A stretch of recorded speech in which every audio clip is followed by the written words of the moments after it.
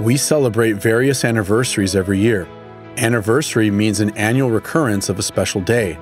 For example, we celebrate anniversaries such as a child's birthday, a wedding anniversary, a parent's birthday, and graduation day. We want to be with our loved ones on those special days. Otherwise, we may feel sad as if we spent our birthday alone. The Bible also mentions an anniversary to be celebrated with our loved ones. That anniversary is the Passover.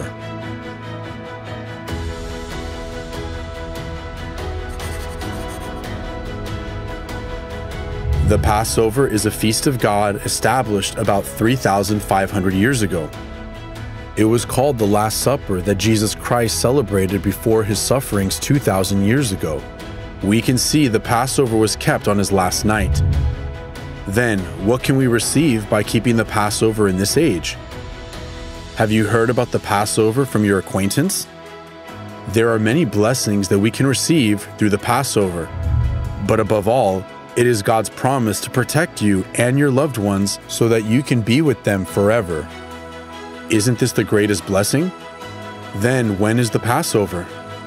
This year, it will be celebrated on April 15th. The Passover is celebrated in the evening on the 14th day of the first month by the sacred calendar. This day usually falls in March or April in the solar calendar, and this year it is on April 15th. The Passover is a precious feast that we keep with our loved ones and that protects them. The Bible records numerous people keeping the Passover under various circumstances. What all these records have in common is that they wanted to celebrate the Passover with their loved ones. And eventually, they were all protected through the Passover. At the time of the Exodus, parents tried to protect their precious children. They urged them to keep the Passover and spent the night together. 2,000 years ago, Jesus Christ too eagerly desired to keep the Passover because he wanted to be with his precious children forever in heaven. Among you who are watching this video now, has anyone around you invited you saying, "Let's keep the Passover together"? If so, it is certain that this person regards you as very precious and mentioned it to you after much thought and consideration.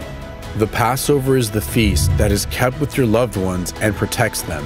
Please keep it together this year. We hope your relationship with your precious ones will last forever. If you're curious about how to keep the Passover, please watch the next video, How to Keep the Passover.